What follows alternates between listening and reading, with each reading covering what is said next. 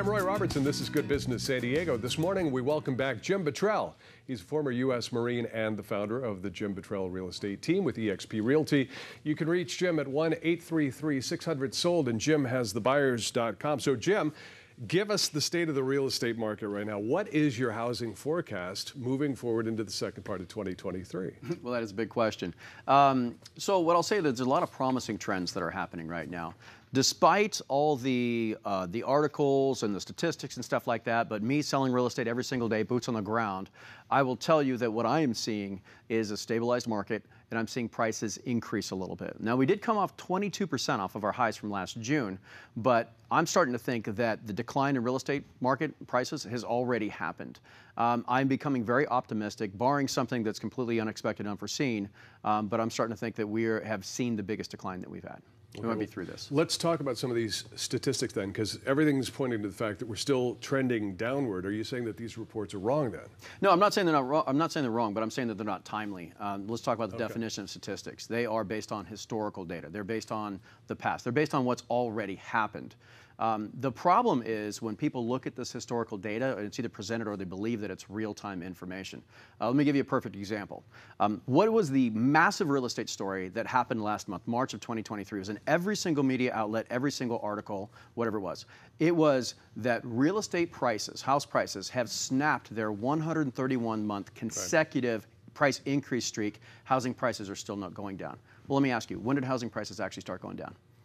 I don't know, but I know that we have been talking about it for some time. So what's the actual data?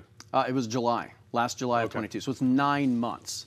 So the analogy that I would use on this is anybody who's using the real estate market statistics to help them make financial decisions, real estate decisions, it's like driving your car down the freeway, but only looking in the rearview mirror to keep your vehicle in its lane, right?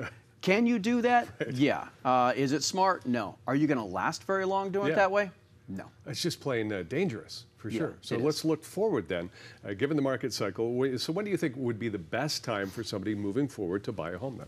Well, what you can't do is time the market. That is a terrible idea. It just doesn't work.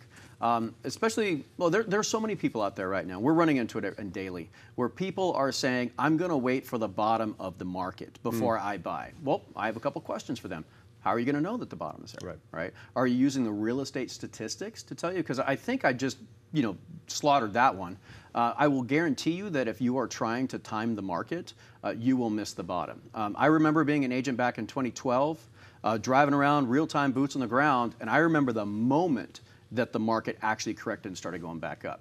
So if you decide to wait, I mean, you think about how much money did that cost those people that waited back then, that were trying to time the market, all right? In the first 9 months of that market correction, prices went up 8%. So all those people that are trying to time the market, they missed that 8%. So that's because there is a lag between the statistics and the real-time reality of what's happening right now. So my advice is do what I'm doing right now. Go out there, buy a house, it's 22% decline, lock that price in. As I always say, you don't wait to buy real estate, you buy real estate and then you wait. Yeah, right. And you can't rely on these stats, these lagging indicators, because they're not accurate. So they're not. For a complimentary consultation and to get a thorough explanation of this market, call Jim Bottrell directly. 1-833-600-SOLD. That's 1-833-600-SOLD, or you can go online to contact Jim at jimhasthebuyers.com.